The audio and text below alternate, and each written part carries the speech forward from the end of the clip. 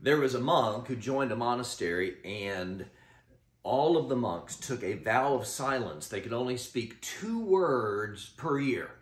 So this new monk, after a year, he had 2 words to speak. So he said to the bishop, "Bed hard." At the end of the 2nd year, he had 2 words he could speak. He said, "Food bad." At the end of the 3rd year, he said, "Room cold." Finally, at the end of his 4th year, he could speak 2 words, and he said, "I quit."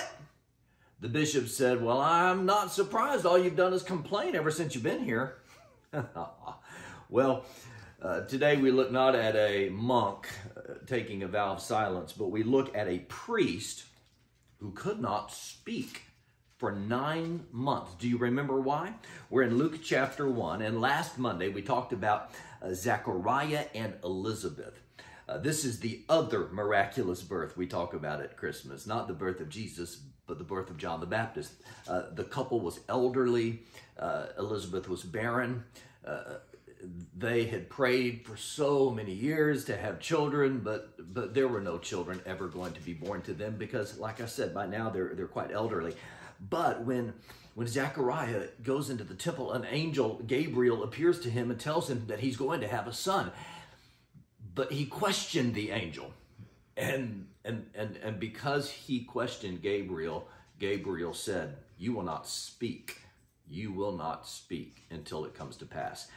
And so now we're all the way to the end of the story, to the exciting part of the story, beginning in Luke chapter 1, verse 57. Mary, the mother of Jesus, she's pregnant now as well. She has been visiting with Elizabeth, her relative, for the last 3 months. And then in verse 57, the Bible says, it was time for Elizabeth to have her baby, and she gave birth to a son. Her neighbors and relatives heard that the Lord had shown her great mercy, and they shared her joy. On the 8th day, they came to circumcise the child. They were going to name him after his father, Zechariah. The Jewish boys would not be named until their circumcision, which would be after 8 days. His father's name was Zechariah, so they assumed he'll be named Zechariah. Typically, the child would be named after a relative or a family member. So we'll name him Zach Jr. But his mother spoke up and said, no, he will be called John. Why?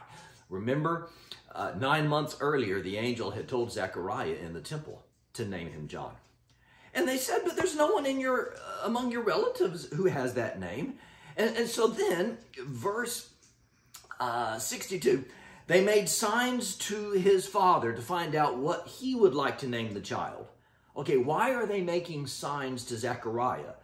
He's mute, but he's not deaf. He can hear. Nevertheless, they're, baby, name, what name, babe? They're making signs to Zechariah. He could have heard them if they just spoke. And so he asks for a tablet. And the Bible says he wrote down on this tablet, to everyone's astonishment, his name is John. Not his name will be John, but his name is John. It's a settled fact. The angel told me, and that is his name. Now watch what happens. Verse 64, immediately his mouth was opened. Remember, he hasn't been able to speak for 40 weeks. Immediately his mouth was opened and his tongue was set free, and he began to speak, praising God. A couple of thoughts. There were 9 months of silence for Zechariah. And during this Christmas season, there's so much hustle, there's so much bustle, there's so much busyness, there's so much noise. Even though it was God's rebuke telling Zechariah he could not speak. Have you ever just taken a moment of silence to reflect on what God did 2,000 years ago in Bethlehem? The Bible says, be still and know that I'm God. It'd be a really good verse for us during the Christmas season when we're rushing around, to be still. Maybe to take some time just to be silent before the Lord and reflect on what he did in Bethlehem. And then a second thought I have is just the blessings that come our way when we obey God. It says the moment, immediately after he wrote his name as John, his mouth was opened and he began to praise the Lord. He's writing it down on the tablet. His name is John, John. The minute he finished drawing the N, his mouth was opened. He hadn't been able to speak for 9 months, but now that he could, he used this ability to give praise to Almighty God. And tomorrow, don't miss tomorrow, we'll pick up the story and we'll see that the Spirit of God fills Zechariah and he actually writes a song. I wish somebody would put it to music today. It would have been a best top 10 hit.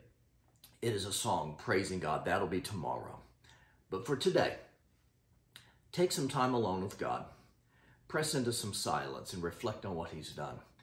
And remember that when you obey him, he's always, always going to respond with blessing in your life. This coming Saturday, Christmas Eve at Milton Frank Stadium, if you live in North Alabama, I don't care how cold it is, bundle up, meet me at the stadium, and lives will be changed.